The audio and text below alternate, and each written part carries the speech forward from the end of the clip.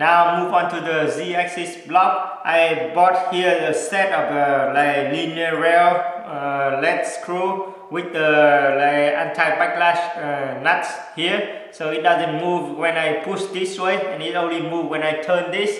So this Z-axis is 250 millimeter. The whole set here I bought for like $18 from AliExpress, so it's very reasonable. Okay, so here for the gantry plate, I have two versions.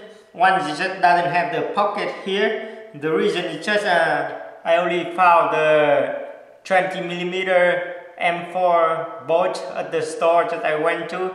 So this without the pocket it doesn't fit because if I put on the spacer here and then I install the bearing here, yeah, it doesn't fit, it's not long enough. So I have to make another version with the pocket go down like 5 millimeters, so I have just enough to bolt in the bearing block. So first of all, what I'm going to do is I'm going to just install the bearing block on this gantry plate.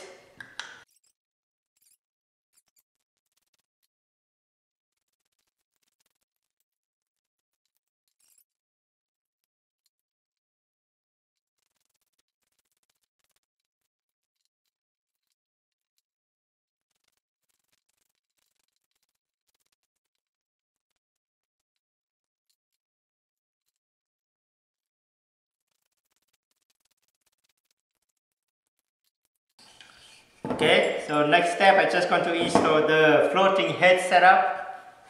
Okay, so now for the floating head setup, I have here 10 centimeter MGN 15 rail, and the bearing block just come with it, but I'm not going to install it now. I just only install the rail first.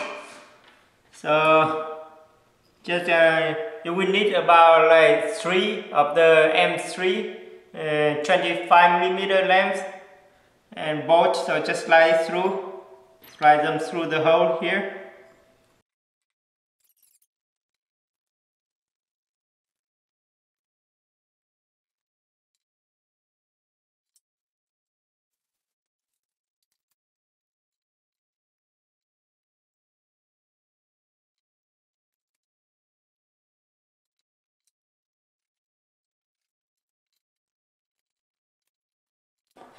Okay, so now the rail is tightened on here.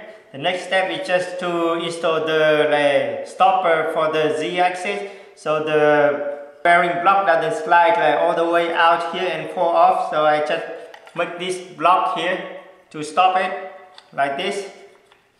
So I just have to put some of the M6 bolt about 25 millimeter through here.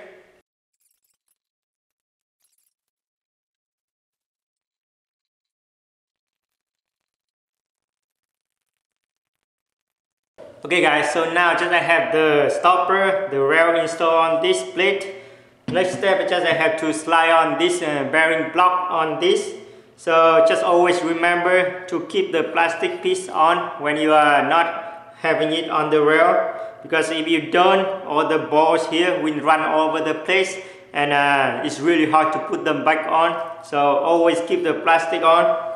And to put the bearing block on this rail, just line up the plastic piece with the rail and push it in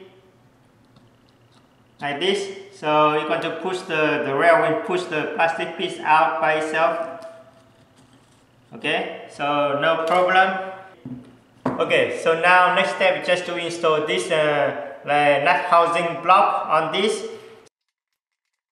And just be careful, don't tip the bearing block this way, it will kind of slide out, and all the steel ball inside will run all over the place. Okay, so for these two bolts I only use one washer to lock it down quickly, but here for these two, they're really close to the rail, I need to put more washer, so actually the bolt here will be high enough to stop the bearing from sliding out. Yeah, so the bolt here just stop the bearing right at the edge of the rail, so this will be just perfect. So I got lucky here with the design.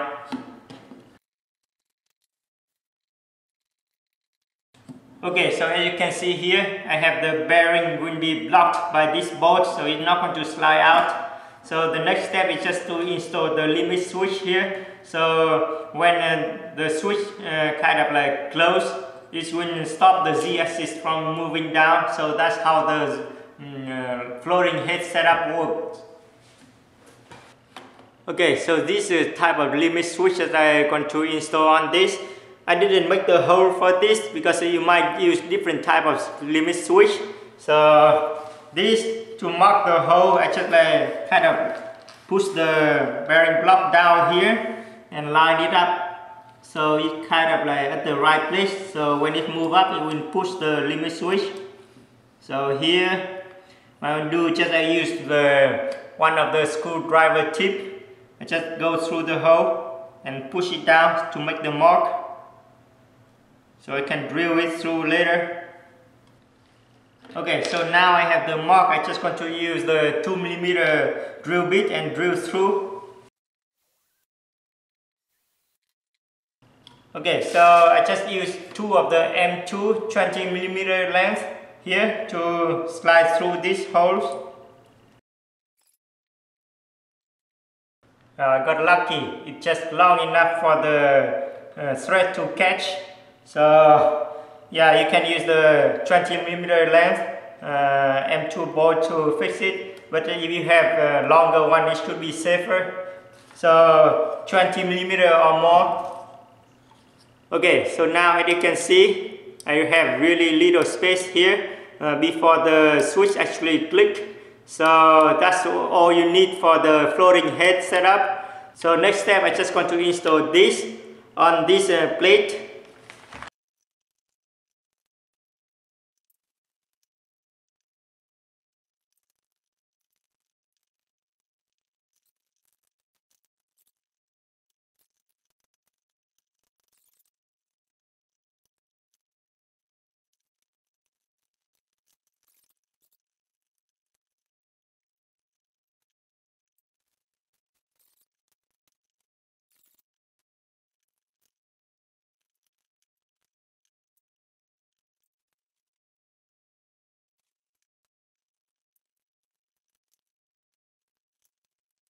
Okay, so now just I install everything on here. Everything is tight, and as you can see here, I can turn this very easily, moving up and down, so no problem at all.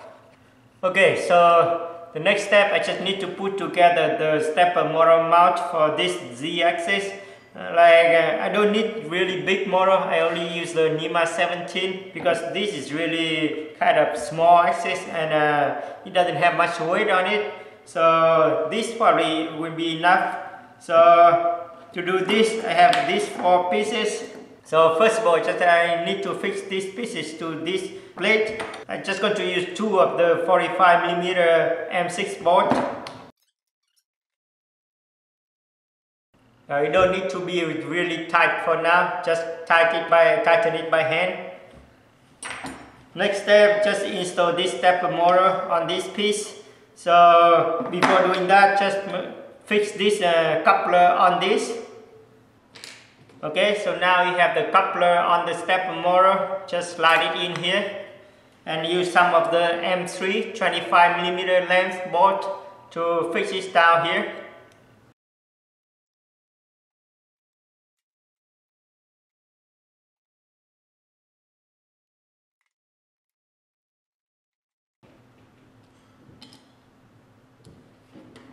Okay, so now supposedly if you just put this here, it should just mesh perfectly with the Z-axis. So now you can see I am a bit short on this shaft, so I have to move it up a little bit. So I have to loosen this and readjust it.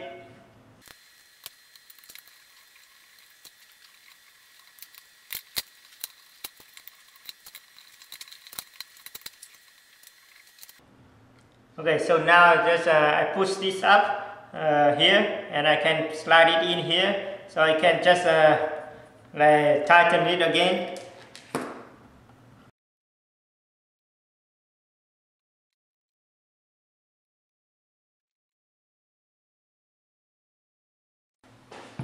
Okay, so the next step, I just going to lift this up here and pour a bit of the wood glue in the crack here.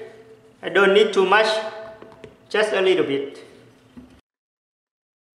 Okay, after pouring some glue here, I just going to use this tip of the like zip tie to spread it underneath.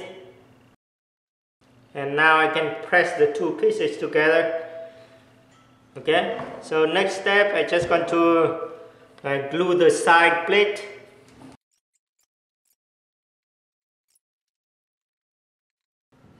Okay, so now what you can do is just drill some small hole and put some screw here, and from underneath up here, so it will stay together like really sturdily.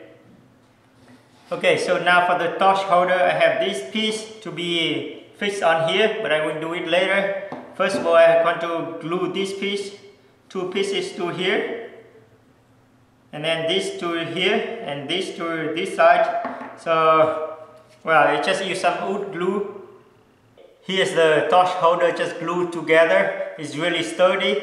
So before I actually install this on this bearing block, I'm just going to take the chance to solder two wires to the pin of the limit switch. Since I still have space here, once I install this on here, I have very limited space, so that's why I'm going to do this first.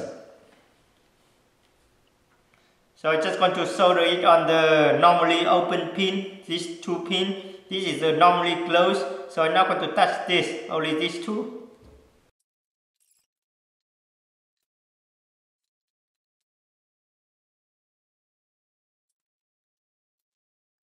Okay, so now I have the wire soldered on here. I'm just going to install this torch holder on this bearing block. So I'm just going to use some of the 25mm length M3 bolt.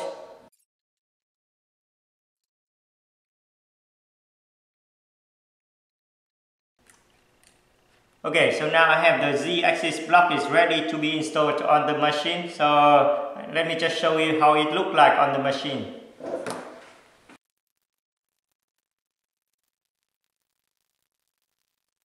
Okay, so now I have this Z-axis block installed on here, and you can see that it can move around really smoothly. So it functions really exactly as I designed it on the computer. Okay, so now the base of the frame is mostly done. I only need to glue a few pieces together to adjust the belt tension. So for this, I'm going to do it on the X-axis first. So here are the pieces that I need here. So first of all, I'm just going to take these two pieces with the hole here. Just going to slide the bolts through the hole here on the bracket of the X-axis, like this. And put these pieces on. This is just to make sure that they will fit after gluing, like the hole will be lined up, like this. And then, well, I just going to have to glue these two pieces here, and then glue these pieces at the back. Well, I want these pieces to be straight, so I'm just going to take the ruler. I'm just going to clamp this down a little bit on this side.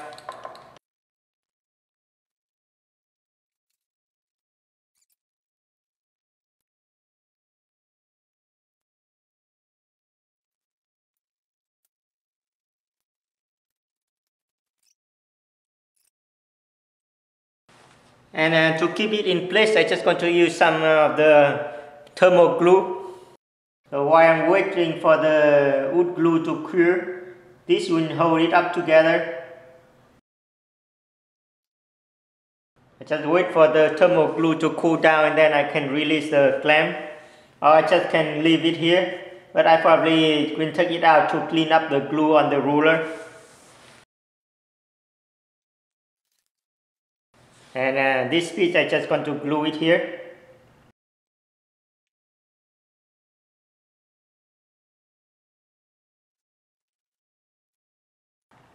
Okay, so now I just leave it here for now, for wait for the wood glue to cure, and that's it for this piece. Okay, so the next step is I need to glue together the slider to adjust the belt tension. For the belt, I just going to use the HTD 3M belt, so it's like 3mm pitch. So I will need this type of like idler just with teeth here. So it's 20 teeth on this one, and the bore here is 4mm. So I just have to use some of the M4 bolt to slide through it. Something like kind of long like this. So what I need to do is just slide it through here, slide through the belt, slide through here. So it's kind of lined up, and then I glue this through here. Just align the edge like this. So it will be like this to adjust. So it will be sliding like this to adjust the belt tension. But before glue it together, I probably should like slide this M6 bolt. The longer the bolt, the more range you will have to adjust the tension, and it should have like the kind of fully threaded bolt. So it just like slide it in here and pound it into this slot. So I just press it in for now. Yeah, this probably just press it in, should be okay.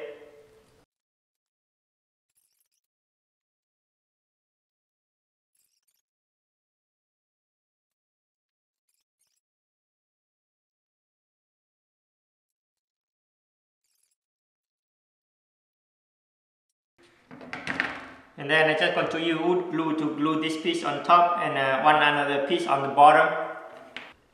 Okay, so now just wait for the glue to cure. So this is it for the slider, for the belt tension adjuster. I just only need to make 3 of them.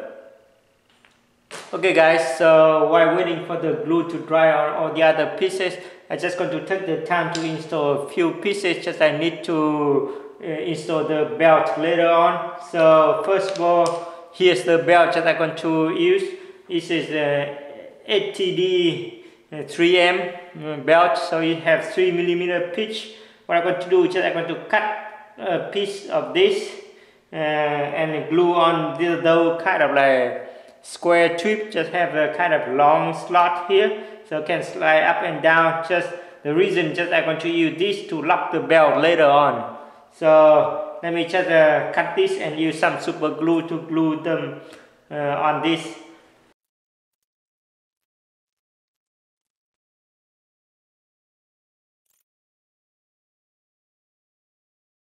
Okay, so now I have the pieces of belt, just the glue on these pieces. I'm just going to take out the bolt here and replace them with the longer one so I can fix this piece on them here.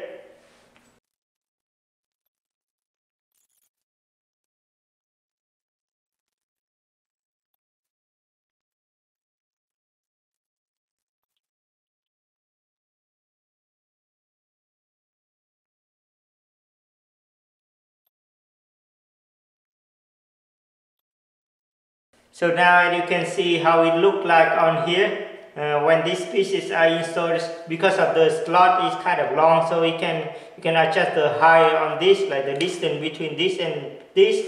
So later on when I run the belt, I'm going to go like this and go slide in here like this, and then I just clamp this down and tighten the bolt here so the belt will be locked in here.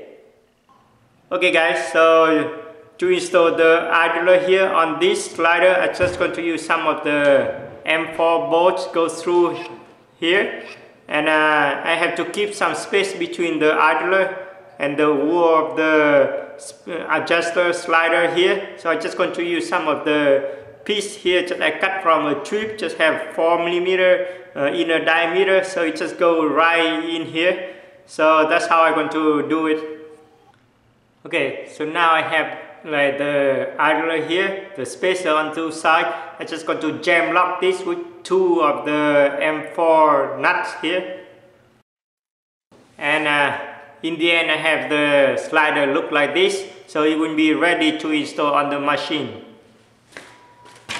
For the X-axis, I just had to uninstall this.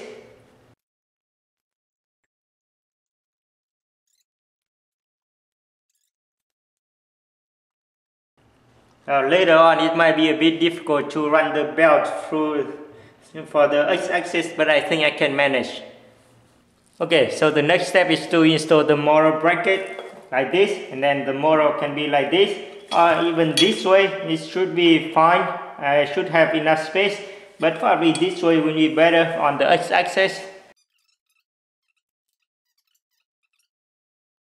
And that's about it for this. I just lock it with the nut at the back here on this side, and that should be done. And then the motor can be installed like this.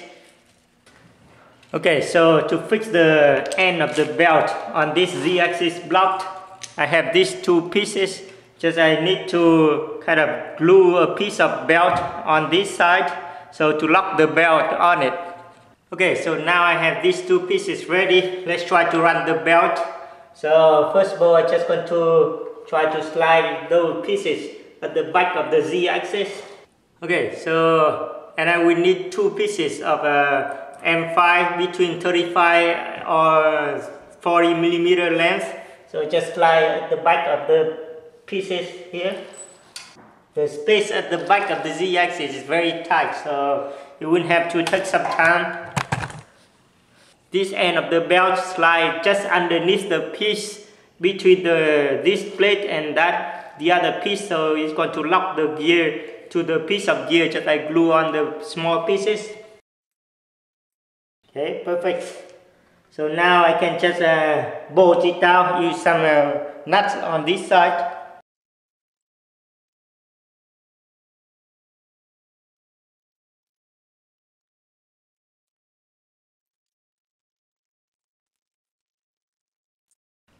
Okay, so now this end of the belt is fixed. I just make sure that I have to have enough length to run through the other side, like the slider on the other side, and go back to fix on this side of the Z-axis block.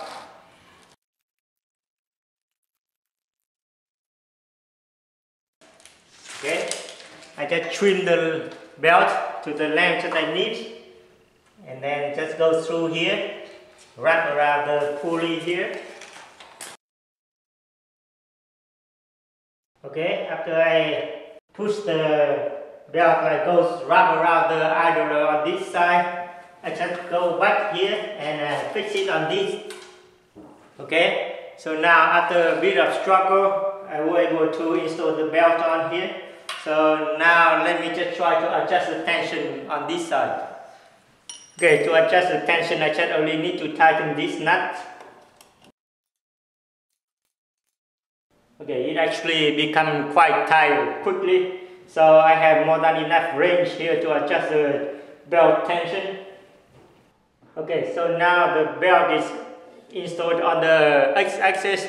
The Y-axis will be a lot easier, so let me just show you quickly.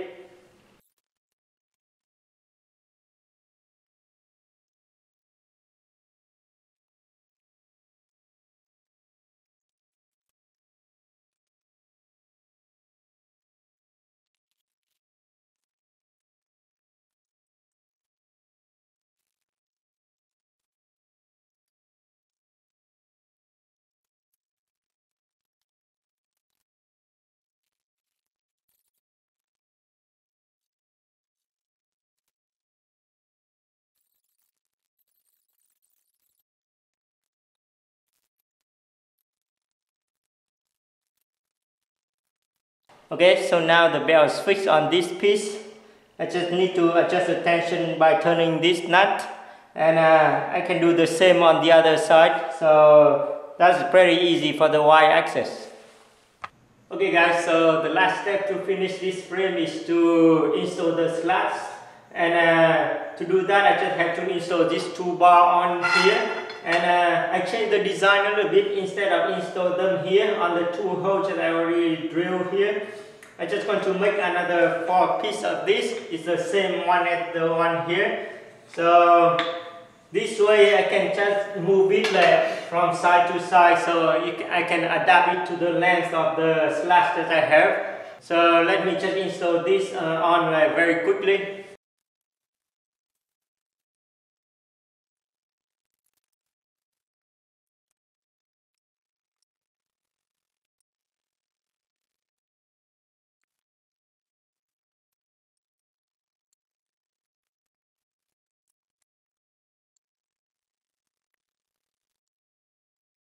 Okay, so now for the slats, I have here 12 of the aluminum board that is 1 inch width.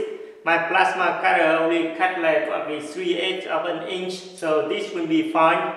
So to install them on here, I just have some bolt just about 25mm length. You can use something a bit less if you use like 1 inch width board. So 25 or 20 probably good.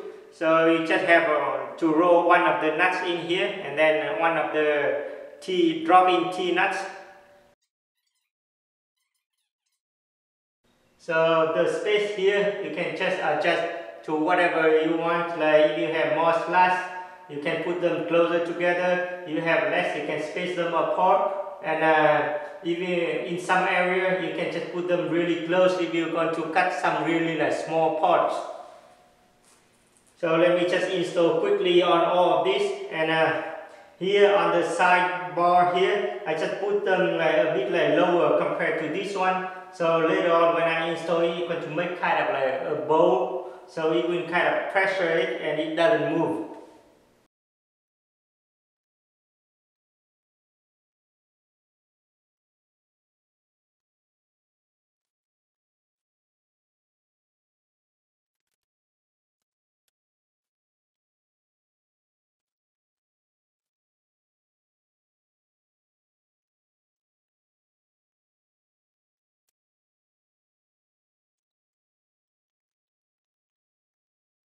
Okay, so now to install the slat here, I just put it here, bend it over here, and bend it here, push it all the way down on both sides like this.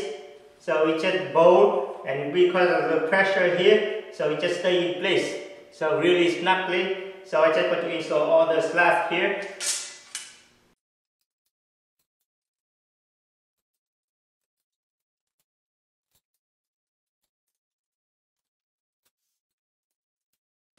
Okay, so now as you can see that I have all the slats installed here. It looks really like my design on the computer, so I'm pretty happy with this. In my next video, I will show you how I run the wire and set up the torch for this CNC, and hopefully I can show you one of the test cut on this machine.